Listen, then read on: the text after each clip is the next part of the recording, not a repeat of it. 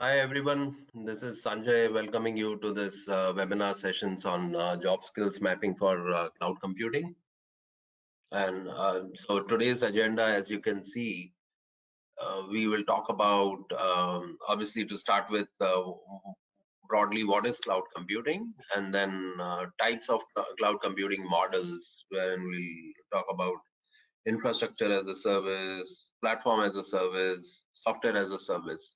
And some of you who are new to these aspects of cloud would already be consumers of these services as users, as developers, but mostly as users, if you're really not into cloud computing as of now.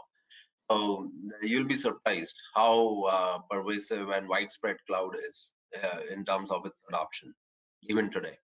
Okay. And why cloud computing in 2020? That is very easy to answer, but again, we'll further explore this. Cloud computing life cycle, applications for which there is no dearth. Everything is cloud driven nowadays. So, and learning path, that is going to be the focus, right?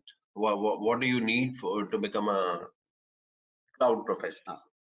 And we'll talk about the salary trend, which I'm sure a lot of you would be um, interested in, right? So let's first try to understand, okay, what is cloud computing? And I'll also give you a backdrop of what the prospects are in terms of adoption, in terms of, I would say, revenue, in terms of the global pie, where we are headed. So some useful data points, we'll also talk about them. All right, so let's try to first understand what is cloud computing. Okay, so I'll try to put it in as simple terms as possible. Okay, so here you can see the definition, which is in a very simplified fashion talks says what cloud computing is. But even more generally, I would say cloud computing is a general term, I would say, for anything that involves delivering hosted services over the internet. That is what it is. Okay. So you have the pay as you go model. So again, you consume some services, you pay for it. So you pay as much as you use it. So it's a delivery of on-demand computing services from applications to storage and processing, right? Typically over the internet. And it's a pay as you go model. So in earlier times, what used to happen was that you needed servers, you needed a lot of capacity planning, so to say, in terms of infrastructure procurement and provisioning before you could roll out any kind of services. Today, if you want to, let's say, a lot of startups have happened. Let's talk about one of the big names, marquee names, which is, I'm sure, very popular with all of us, which is Netflix. Okay, so Netflix, which is a Seattle-based on-demand streaming player. I'm sure at some point you guys would have used its services. Even if not, then still you are aware, right? So it's one of the largest streaming on-demand streaming services. It's been there since the early part of 2000s. So when they started their operations, they did not bother about any IT infrastructure, even in those days. So almost 20 years ago. So they already had so Amazon is also Seattle based, as you know. Amazon is a biggest cloud provider, right, that we have in terms of market share. So Amazon was a Seattle based company, started as a book selling company, then kind of expanded into cloud services big time, right? So Netflix, when it started its operation, they did not bother about IT infrastructure. and their whole business was around IT infrastructure, right? Content. So, but how they will deliver content using IT infrastructure. So they used AWS from day one or day zero, I would say. And you see how big a name that is. It's a household name. Earlier, their services were only in the US, then they expanded across geographies. I think it's a global company now. So they started from ground up as a cloud company or as a startup which was using cloud computing. So it's very easy to understand, right? So cloud enables anyone to kind of get started in a matter of a few minutes to a couple of hours. So once you have an idea, once you know what you want to do, you can. That has led to mushrooming of so many startups globally, in Silicon Valley, in India, in China, everywhere, right? Because it's become so easy. So we are in an era where cloud computing has really come to the fore. So we've seen what cloud computing is. So let me expand on it a little more. Okay. So cloud computing, when we said they involve delivering hosted services over the internet. Okay. So these services are divided into three broad categories: infrastructure as a service, platform as a service, and software as a service. So we'll go over in some details as we move along our webinar or today's session. And then you also have classification in terms of, okay, there you go. Infrastructure as a service. I was talking about like a cloud can be, so we'll come back to these three main categories because we'll spend some time on this. But even before that, the cloud can be private or public. Okay. So public cloud basically sells services to anyone through the internet, whereas private cloud is a proprietary network or a data center that supplies hosted services to a limited number of or to a specific organization, I would say, okay, with certain access and permissions. So regardless of whether your cloud is public or private, the goal of cloud computing is to provide easy, scalable access to computing resources and IT services. That's the underlying thing. Hope you guys are getting. So a lot of you would already be having some background, and all depends what is your objective in terms of being in this session. Obviously, all about the skills that, but I'm not sure about the background you carry. But so I'm being very generic and also talking about some very general scenarios, okay, regardless of your background. So those who are from IT or they understand this space, this is more of a kind of a revision of what they already know, but we'll take a deep dive into some of these aspects. So cloud infrastructure basically involves the hardware and software components required for implementation of a cloud computing model. Okay. So when we talk about cloud, it can be, or cloud computing, it can be thought of as as utility computing or on-demand computing. Okay. So that's in general, I would say, about cloud computing, what we have. Okay. Now let's talk. Let's look at the different type of cloud computing services. So we're going to talk about infrastructure as a service, platform as a service, and software as a service. So you have basically three cloud service models. Okay. So at the very base layer, let me show you this picture. This is kind of very clear. You have infrastructure, okay? So what you get when you subscribe to this kind of computing model or cloud computing model, you get servers, storage, and the network. Okay. Then so I'll talk about the examples of infrastructure as a service, but then let's get a broad understanding first. On top of that, you have platform as a service. So you get operating system and application stack. Okay. In addition to what you already had as part of infrastructure as a service.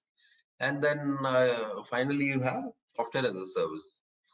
So a lot of the services that we use, for example, this GoToWebinar that we are using, or Zoom application, these are all software as a service, right? These are subscription-based models at most of the time.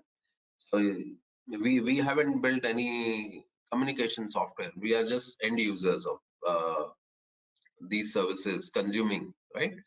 So Edureka has the subscription to GoToWebinar, and through that we are having this session. Okay. So these are some of the examples, I would say. Now let's try to understand. So when we talk about infrastructure as a service, it is on demand or pay as you go IT infrastructure that you get in terms of your services. So you get servers and virtual machines, you get storage, you get networks, you get OS from a cloud provider. PaaS or platform as a service, you get a on-demand environment for developing, testing, delivering, and managing software applications. So when you subscribe to infrastructure as a service, all you get is just the bare bone infrastructure, right? Which was basically your VMs and the servers, along with storage. But you still need a platform on top of that to build your applications. So there are so this also, these categories also have evolved over time. So initially, when cloud computing started, it was infrastructure as a service. That was a big deal because things had not evolved. And even now, some of the companies, they prefer, some of the organizations, they just go for infrastructure. They build the platform on top of that, and then they also build the application stack. Okay. So to give you some examples of infrastructure as a service, you have AWS, which is a public cloud. So within that, you have Elastic Beanstalk. Okay. So AWS Elastic Beanstalk is it's actually a platform actually. In fact, so if you talk about infrastructure, there are a lot of the cloud providers, they just like if you use the Alibaba cloud, they provide elastic compute service. That's infrastructure. You have host winds. There are a whole variety, but it's not very common to see. It's basically the virtual machines in simple terms. So for example, the Microsoft Cloud, Azure Cloud, you have the Azure virtual machines. Or DigitalOcean, if you guys have heard about it, the droplets, those are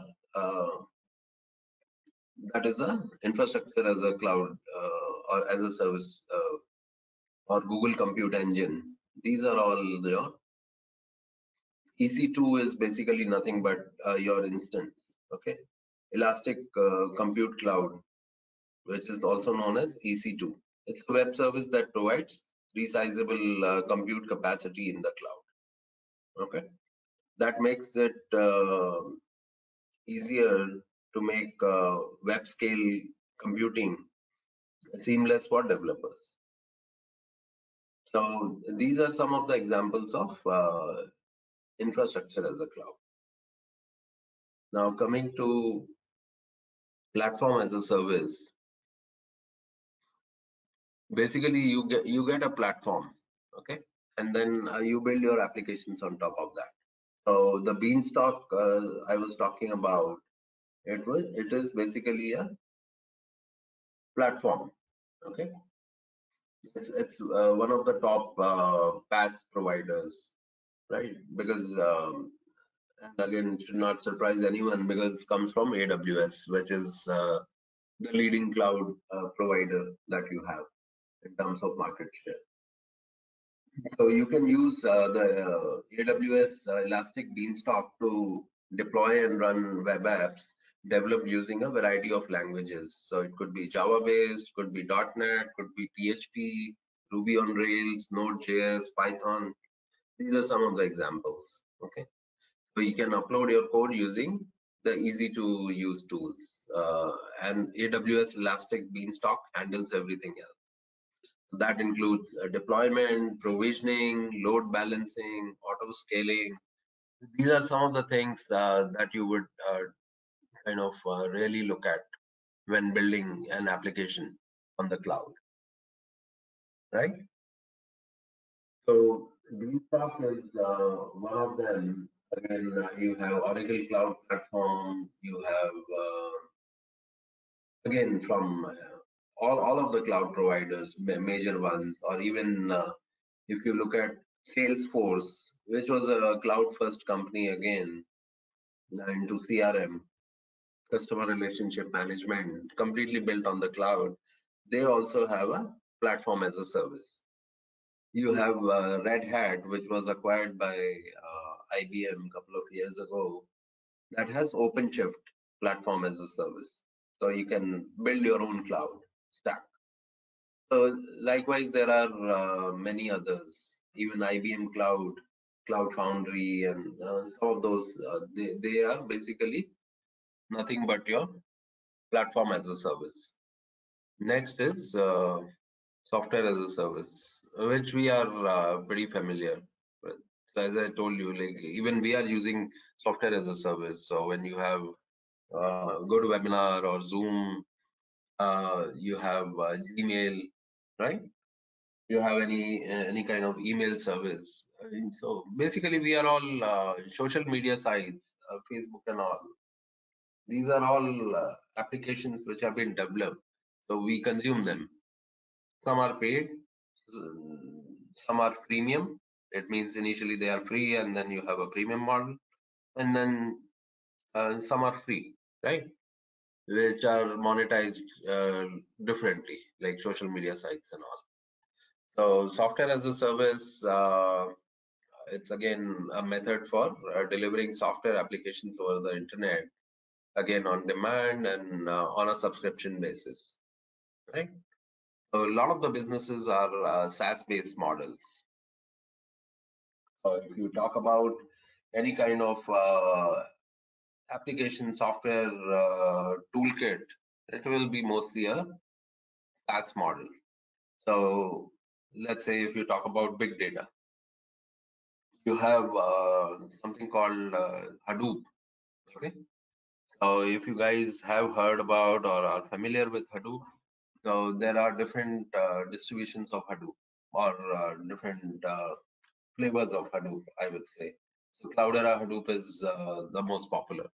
Now, when we talk about Cloudera, they also offer CDP, what they call Cloud Data Platform.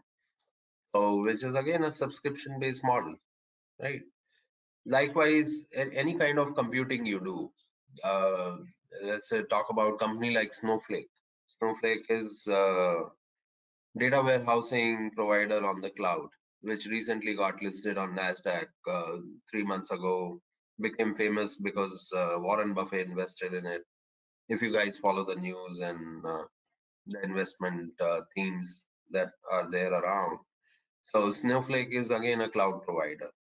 Most of the big companies that you see in the tech space, Shopify, right? Most of them, Zoom, all of these companies, they are SaaS companies. So we've talked about a lot of them, right? All the social media companies, your LinkedIn's, the Facebooks and Google's, all of these, they have offerings which are SaaS based. So when I talk about Google, it's not the search I'm talking about. They have a lot of other products, like they have TensorFlow for deep learning. If you want to kind of, it's obviously an open source product, but there are offerings in terms of when you want to productionize stuff, uh, when you build something. A lot of these are, most of these are based on the SaaS model or a subscription model. Now, let's talk about why cloud computing now. Okay. So, in fact, I'll give you some additional data points apart from what you see here. So, IT spending, if you see, continues to shift to public cloud computing. So that is creating a huge opportunity for IT leaders to enable digital business transformation, which means a lot of jobs, a lot of opportunities in the cloud space.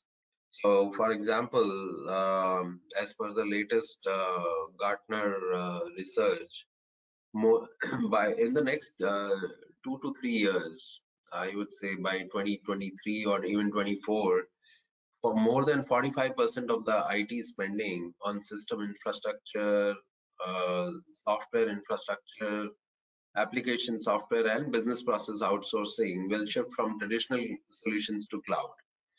So, if you would have noticed, there were big powerhouses not so long ago, companies like Oracle Corporation, companies like SAP, which were very dominant in the business software space. Companies like IBM, not to say they are not, but their market share has gone down dramatically because there were other companies who came in and started providing solutions with cloud as the backbone.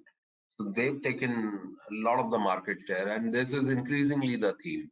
So that has led to two things. One is proliferation of niche cloud players, and the companies which have existed. Like if you look at Microsoft, it's a big turnaround story, but because of cloud. So it was in the business of Microsoft Office, and all these were productivity tools, right? It was always Microsoft Office and the licensing, but now everything you see is on the cloud, right?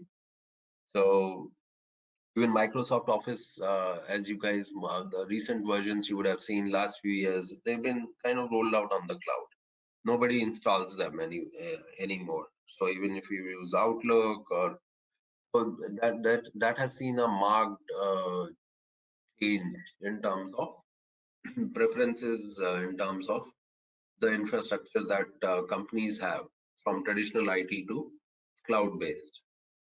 And obviously, the proportion of IT spending that is being allocated to cloud uh, has further accelerated in the aftermath of the COVID-19 crisis. So you can see 59% of enterprise expect cloud usage to exceed prior plans due to COVID-19, right? So the spend on public cloud has gone up dramatically. It has gone really vertical. So that's the big theme, I would say, for the next few years. Because most of the successful companies you see in any of, so if you have a HR solution, nobody buys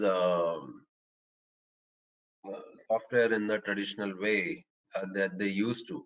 So, for example, ERPs were very kind of well entrenched in terms of how businesses were using software. to power their businesses. But now even ERPs are on the cloud. So some of the companies which started a few years ago, they've taken a huge market share from SAP, from Oracle Corporation, and others. So that's the big thematic change, I would say, in terms of IT infrastructure that has happened. So you can see in terms of the projection, how the cloud computing market size is expected to grow. And again, these are very, very conservative estimates, I would say. The projections will overshoot, and you have industry-wise or sector-wise breakup in terms of how the different industries will use cloud computing as the cornerstone of success, I would say, in the coming years. So this decade anyway will see a lot of big bang transformations, and it is all accelerated because of the pandemic and the way things have shaped up. So even if you see work from home, which was a privilege of the few, has become very widespread, right? Because you really don't need that kind of infrastructure. Everything is pay as you go, or cloud-based model. So that has really accelerated the adoption of cloud. Even when we talk about work from home or working remotely, that has really taken off big time. So linearly, we would have taken maybe another 5 years or 10 years to get where we are. Unfortunately, because of this huge accident, I would say, in the form of this pandemic, this has really accelerated the adoption many times over. When we talk about cloud computing life cycle, it entails everything that you would need in terms of building an application and rolling out successfully. So, for example, let's talk about any e-commerce site or e-commerce app like AWS, Amazon rather, or Flipkart or any other.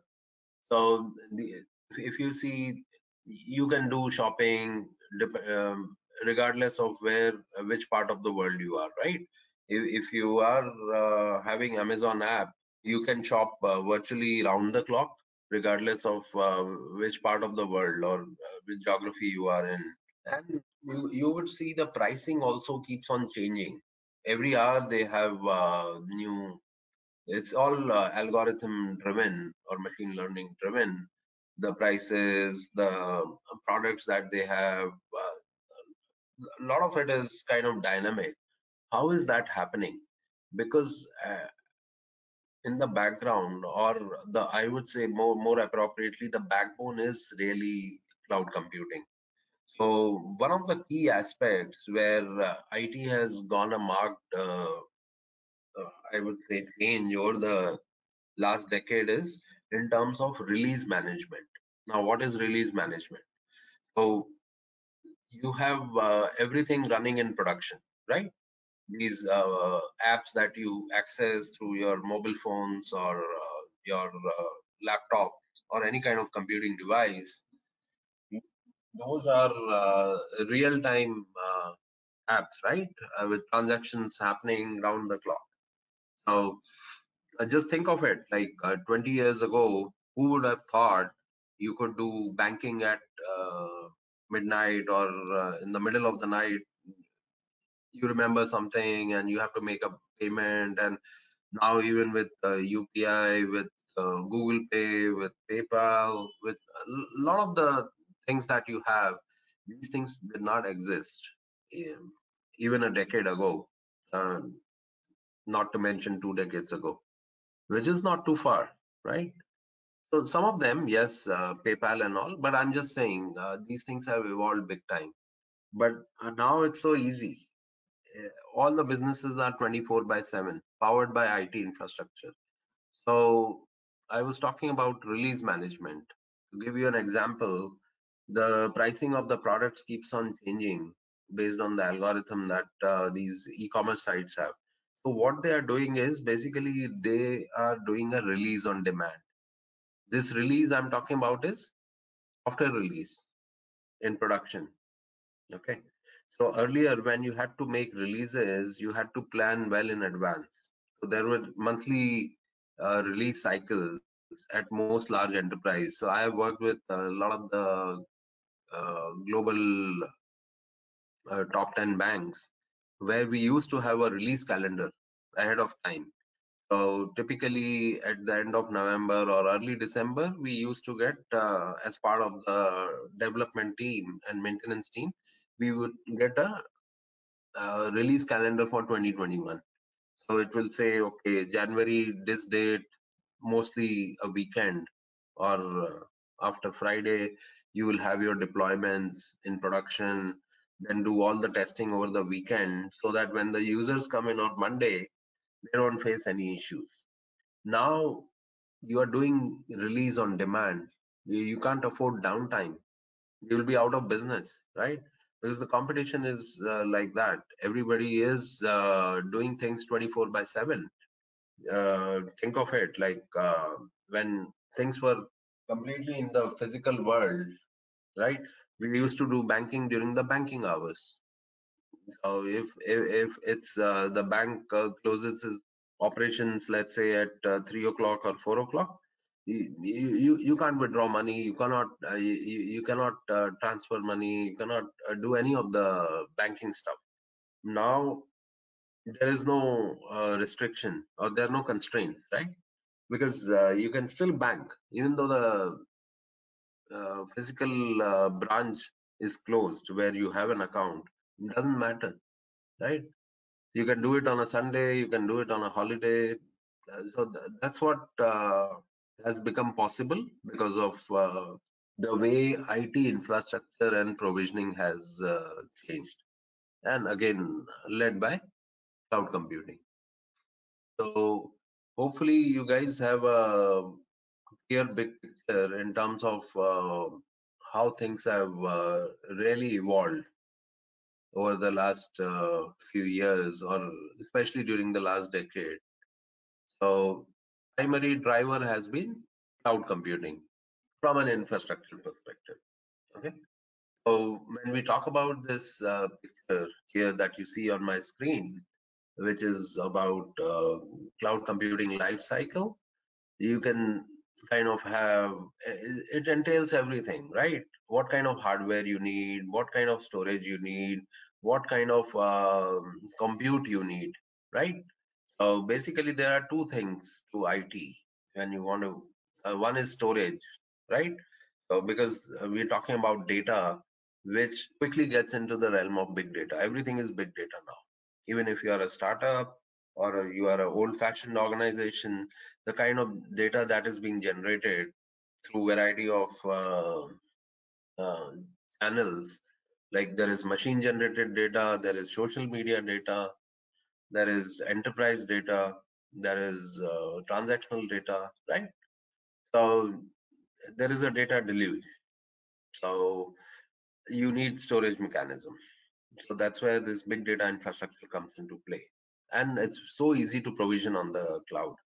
So with AWS, with Azure, with Google Cloud, what you can do, it just takes a couple of minutes to spin an instance, and then have your servers and big data infrastructure provision in a matter of a few minutes.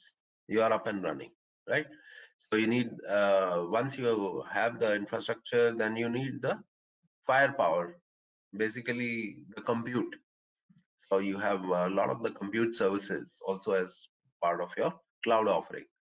So basically all this, define the network, set up security services, these are all part of infrastructure as a service, which we talked about in earlier slides.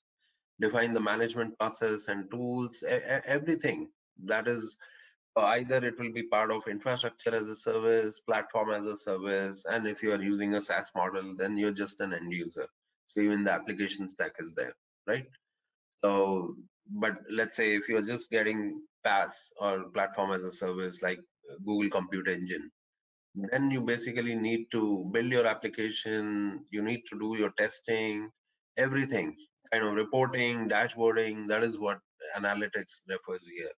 And then you have a lot of ML services now, which are also becoming part of the uh, cloud stack.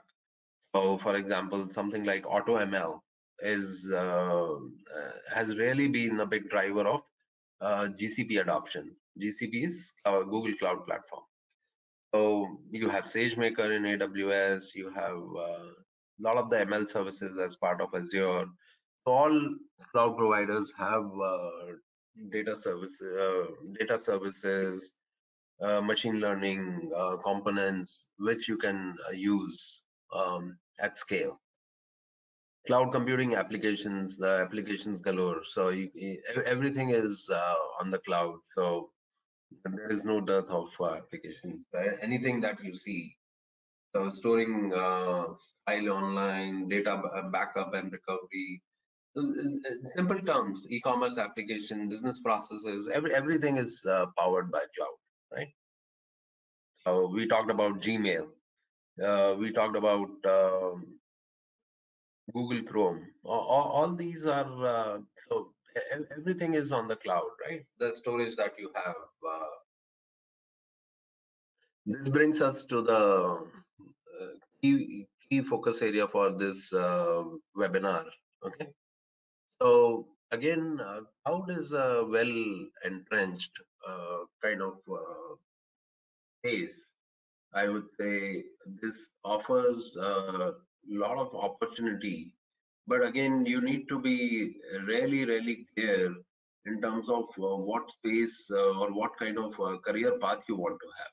Okay, so depending on your background, it all depends. Like if you are from a database background, from a non-IT background, or within IT, or from application development background.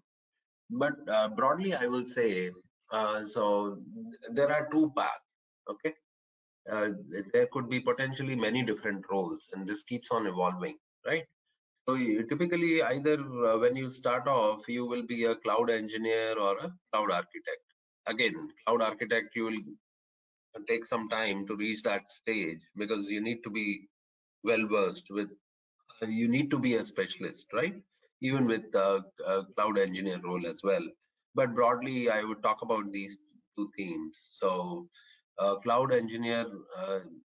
Who's he or she, right? Is basically an IT specialist who handles all cloud computing duties, which include planning, designing, deployment, maintenance, support, right? Again, you'll have experience in developing and designing cloud-based web services. And cloud architect is for deploying and overseeing a company's cloud computing strategy. So you do the architecture and you see what works optimally for your organization and scalability perspective as well. So there are many aspects. I'm just trying to make it concise and make it easy to understand. Obviously, when we go into details, there is a lot that is behind the hood. So when you are a cloud architect, when you talk about cloud computing strategy, that includes cloud adoption plans, cloud application design, cloud management, monitoring, many of the things. Okay. So when you talk about career in cloud computing, it could be multiple things. So one of the things I touched upon was so just now I talked about the big data stack, right? So if you are good in data services, that is how I will classify it. So if you are keen on data services, you have a lot of the components available on all the cloud platforms that are on offer. So you could be a good web developer, right? You could be in web services and API development. And you could definitely take up that role. So let's say we talk about React, Angular, a lot of the front end skills, a lot of the back end skills. If you see the number one that you see here on my screen, database skills. So if you are a database administrator, you are a database developer. So cloud computing has something in it for everyone. Okay. So regardless of your background, and even if you don't have an IT background, it's not a big deal because it's learning something as a user. Think of it. So let's say if somebody has never used Microsoft PowerPoint presentation or Word document, do you think it is really difficult? Yeah, to know the features, you need to give it time. You need to make maybe hundreds of documents over the next few years. Your proficiency will be very high.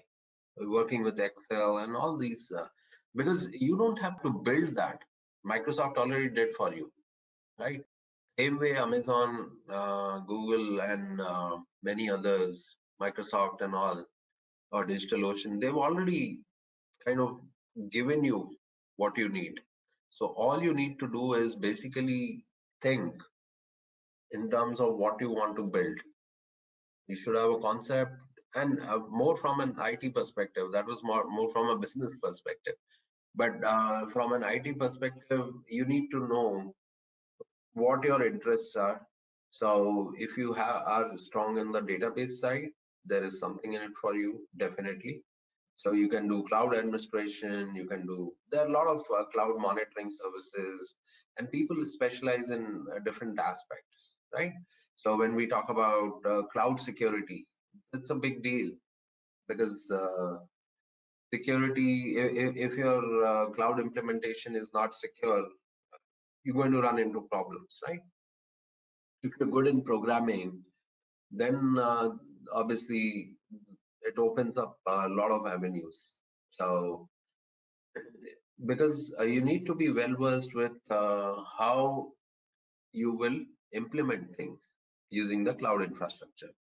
So if you are strong in, I would say, networking skills or operating systems, more of, I would say, network guy or the desktop guy, you have again lot going on for you, right?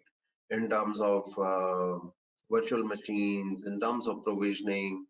So there is something in it for everyone. So definitely you need to figure out what your core competency is, or even if you're new, then you need to figure out what your interest could be, what could potentially interest you rather. Okay. So cloud does offer a lot in terms of learning. So database skills, though it talks about it talks about MySQL as a database, you could have any kind of background. You could. I talked about Hadoop earlier, but I would say this is more of data services, which is a big space. I would say that is the most compelling space, if you ask me, as of now, because all things data, from data lineage to data governance to data engineering to platform engineering to data science, which is ML, big data, all of these things fall in this space. When we talk about programming, there is no limit, right? Obviously, the state of the art paradigms that you have within programming. Um, you have Python, you have R, you have Java, you have everything. All the stack is there. The cloud providers have. So you need to be proficient in terms of using cloud when you build your applications. Operating system, again, Linux, obviously the flavors of Linux are very common. Networking skills, we already talked about it, right? Virtual machines and the underlying hypervisor. And so as you kind of take baby steps into the world of cloud computing, you'll get familiarity with all these terms. So I don't want to overwhelm you guys with jargon and all, right?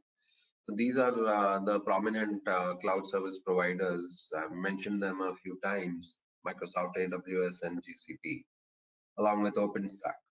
Mhm.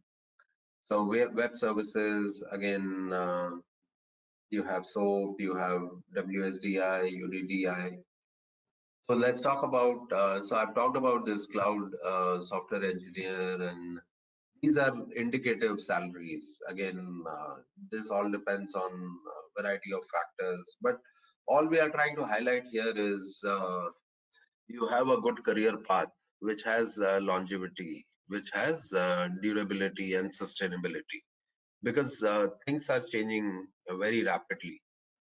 So again, for a cloud software engineers, again, you need to be good in programming. You need to be good with web services, with a thing called apification, right?